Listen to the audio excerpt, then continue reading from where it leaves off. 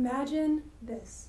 You're in first grade and you spent the entire day at school working on a drawing. So obviously, the minute you get home, you run towards your parents, eager to present your masterpiece, to only find that when you present it to them, they paid little attention and eventually they put it in the shredder.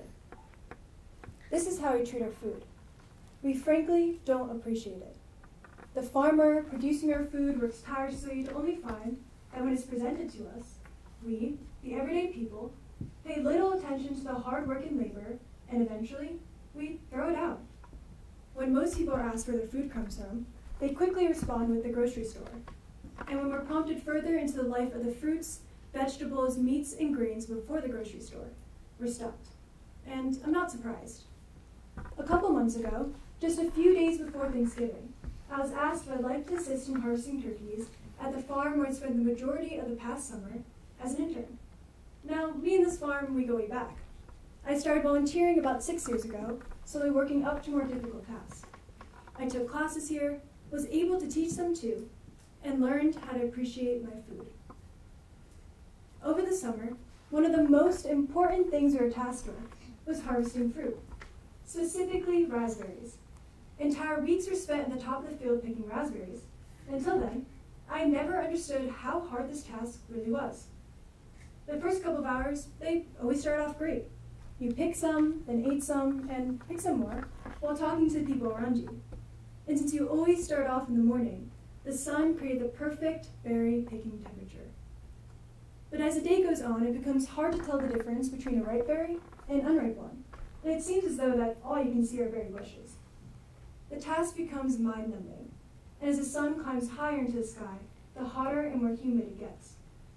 For raspberries, the peak season is at the end of June to the beginning of July, and for those weeks, all we could do is eat, sleep, dream, and think of harvesting these fruits. It even got to the point where an entire day's discussion with some of their interns was what a berry truly is. And what we discovered is that most fruit that people commonly perceive to be berries actually aren't. Raspberries and blackberries are not actually berries. They're aggregate fruits. Look it up if you don't believe me. This came as such a shock that we even ended up teaching a class about it. Anyway, as the weeks went on, I began to see each bag of berries with a value associated to it. I looked at a bag of berries and saw the price and how much hard work it took to harvest. By the end of berry picking season, I had a pretty killer farmer's tan.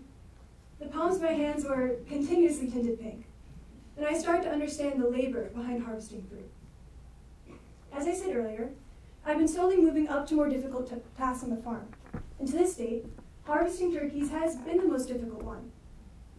It was 7 o'clock on a foggy morning as the sun started to rise a week before Thanksgiving, as I headed up to the western barn. I was feeling nervous, excited, and reluctant. The day ahead of me felt daunting. I had never killed an animal before, had never even been fishing, and I wasn't sure if I was going to be able to handle the blood and guts. I didn't have a specific task, and I just didn't know what to expect. We all met in the livestock office, and I was the youngest of the group by at least 10 years. So as I looked around the room, I felt a sinking sensation. I didn't feel as though I fit in with the group. Never in a million years would anyone outside the farm picture me here, with this group of people, especially doing this task. I was inexperienced, and the last thing I wanted to do was hold back the group. By the end of the day, our goal was to finish the remaining turkeys, which was nearing 200.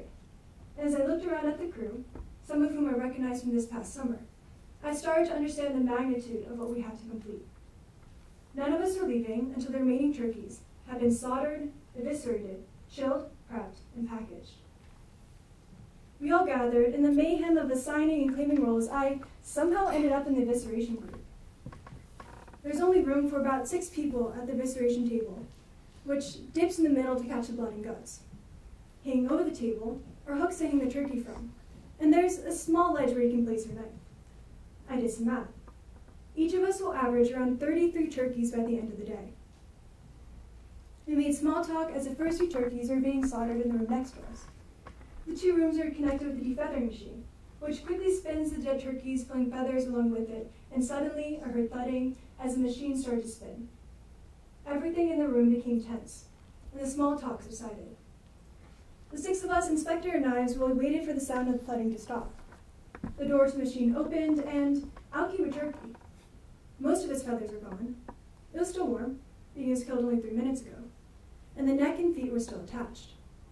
A guy waiting by the machine plucked the remaining feathers, cut off the neck and feet, and removed the crop, which is part of the digestive system. The woman next to me grabbed the turkey by its thigh and placed it on the hook above the table. She said that she was going to go through the motions slowly and let me watch, then watched me try it on my own. I watched as she swiftly cut a small line between the two thighs, creating the cavity shown behind me. You know where you put the butter and herbs when you cook your turkey.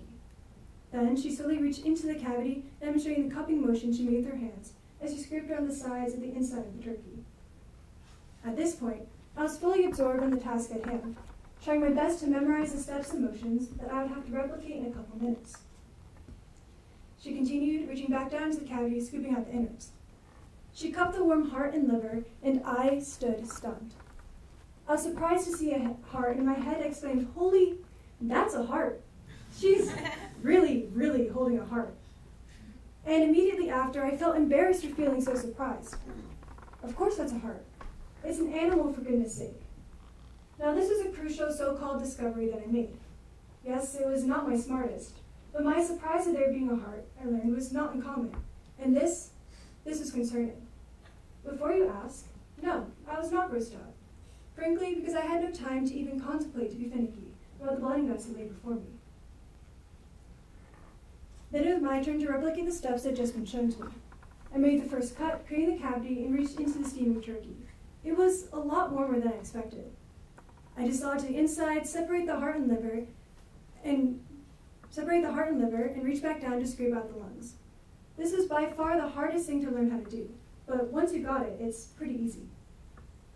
At this point, I was standing elbow deep into a cleared cavity. The woman next to me was trying to describe their location and means of extracting them, which could only be done by feeling around. So by the time I obtained the lungs, dare I say, I had a pretty intimate relationship with this turkey. We worked for 10 hours, taking a break only to have lunch and some coffee. Though time flew by, and I don't think anyone stopped moving until the task had been completed. I was shocked when I took off my gloves and saw my blood-stained hands. I scrubbed them for a while in the sink in the barn, and then proceeded to take a very long shower when I got home, though my hands were still tinted a slight pink color for the next couple of days. I was exhausted, but later that night my friends and I had planned a Thanksgiving with friends, and the questions and conversations that flowed from that night and Thanksgiving dinner itself opened my eyes and eventually inspired this talk. That night at dinner and for the following weeks, I was hammered by friends and family with all kinds of questions regarding the harvest. As they chewed and enjoyed their food, they asked the one question that almost everyone started off the bat with, which was, wasn't it gross? Now the irony of this question is that it was almost always asked during a Thanksgiving meal, while they were eating a turkey. Every aspect of this is ironic because one, it's during a Thanksgiving meal, a time to be grateful. And two, I'm being asked if something is gross, while I watch them eat it. Not to mention that it just happened to be from the same farm. And what I began to realize is that no one else seemed to understand the irony of the entire situation. And if I didn't have this experience, I wouldn't have either. I would have asked the same questions. I mean, how many people do you know who've harvested the vegetables that you're eating and butchered the meat that's in front of you? This overall process of harvesting has become so abstract that at some point in time, it has been an essential part of our existence and survival. Throughout history, humans have had a deep connection to food, for the simple reason that we depend on it. For most of our existence, we've been hunter-gatherers. Though the concept of agriculture evolved from hunters and gatherers to early farming, agriculture has driven civilization. This revolution of thought led to cities and life as we know it today. As technology has made food more accessible, our relationship with food has faded away, from this nomadic nature to early markets, cities, grocery stores, and eventually delivery services. As a result of all this, humans have been losing their deep connection to food. From hunting to the concept of farming and eventually supermarkets, an increasing large portion of the population can't name where their food was grown, slaughtered, or harvested, and most importantly, have lost the appreciation of the labor and valuable resources required to produce it. This has created, especially in our country, a seemingly nonchalant relationship with food. Anyone can change their relationship with food, no matter your age, socioeconomic class, location, or current perspective. We have all been either the child bringing home the drawing or the person receiving it, and sadly we know that these moments don't last forever. In the same sense, we need to start viewing our food as a gift. So the next time you're handed a plate of food, think about the labor. Think about the literal blood, sweat, and tears that goes into harvesting your food. Think about the hours in the sun, the months it took to grow, maintain, and tend to your food. I implore you to think deeper into the migrant worker, the farmer, the people. Think about their hardworking and humble lifestyle dedicated to the one goal, to provide us food. Thinking and appreciating is free, and it's the first step to creating a world of change. It's the first step to seeing food as a finite source, thinking about the origins of your food and supporting local farmers, creating less waste, seeing the importance of sustainability, and much, much more. It can open the door to a different mindset and lifestyle. These are the hands that are producing your food. Whether it be raspberries or turkeys, both experiences left my hands physically imprinted with the stains of the labor required, and emotionally impacted my journey of understanding our food system and our role in it. Thank you.